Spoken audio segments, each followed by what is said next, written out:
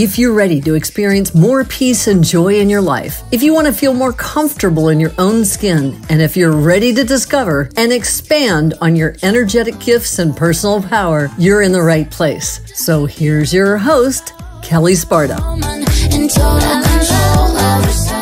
Hello and welcome to Spirit Guides Thursday Thoughts. This is the place where you will get to hear snippets of conversations I've had with people over the years and get a variety of thoughts for you to consider for today. Enjoy! The work that we do to prep ourselves to operate in the spiritual world empowers us in the physical world as well. And when you take those two pieces and you put them together, magic happens. Oftentimes, the people who come to these types of classes and do these types of programs are people who have had challenged childhood environments. But you also are probably an empath. Mm-hmm. And that means that you feel what other people feel. You have a hard time getting out of relationships. You're codependent, both emotionally and energetically. And you may be accused of being intimidating when you're not doing anything. You know every person who comes and goes from a room, and you know exactly how they're feeling at all times. You almost never know how you're feeling in the presence of someone else's strong emotions. And large groups make you crazy. So if that sounds like you, then you are an empath. I was actually at a business networking event this week, and one of the guys there took me aside and we were talking, and he said, I'm really interested in this shamanic stuff, but I don't think I'm very good at it. And I said, well, what makes you say that? He said, well, I went to this shamanic weekend, this educational weekend, shamanic weekend, where we're supposed to learn about shamanic stuff. And he said, I couldn't drop in very deep. He said, I don't think I'm very good at it. I said, actually, the fact that you didn't drop in very deep says less about your ability and more about the safety of the container. And he was like, what do you mean by that, right?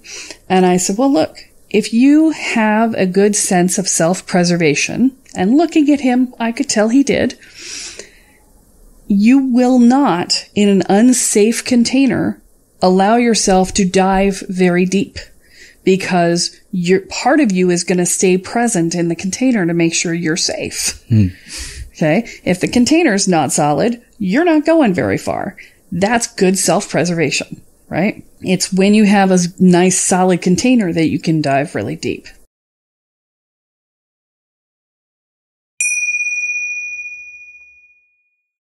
Can you repair Absolutely those sort of things? Because we know if we're talking about the emotional space, right? Mm-hmm. Emotional cracks and fractures and shattering, those are difficult to repair. Is the same true in an energetic perspective? So the emotional cracks are a direct reflection into the energetic. And so, yes, you can absolutely repair the energetic, but you have to do the emotional work in order to do that. And you saying they're difficult to repair. Well, sort of. Sort of. So I want to be clear when I say this. As a shaman, I don't do therapy. Right. Okay. So I don't work with active trauma, and I don't do the things that therapists do. Basically, a friend of mine likes to say that we work with the wounded well, right?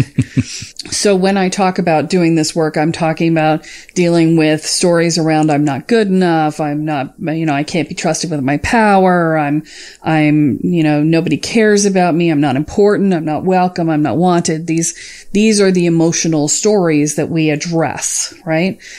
And the coping mechanisms and the control behaviors that come out of those. So those can be addressed in a shamanic path, and those are regularly addressed in a shamanic path. And yes, they can be repaired, and they can be repaired very solidly. And once you walk through that, you have a super solid container because you have been places that you needed to go in order to heal those cracks. We start off our lives as children as our authentic selves. And then things happen, and we develop coping mechanisms to deal with those things, and we layer different things on top of ourselves. And those things create belief structures that are not our authentic selves. And we start to buy into our own story that we're telling the world about who we are. So we think, oh no, this is me. No, it's not.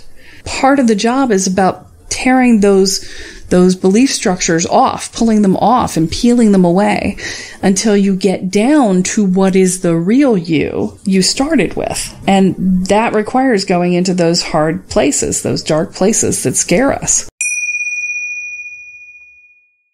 And that's it for this week's Thursday Thoughts. Join us tomorrow for the Ascend Day on the Spirit Guides podcast.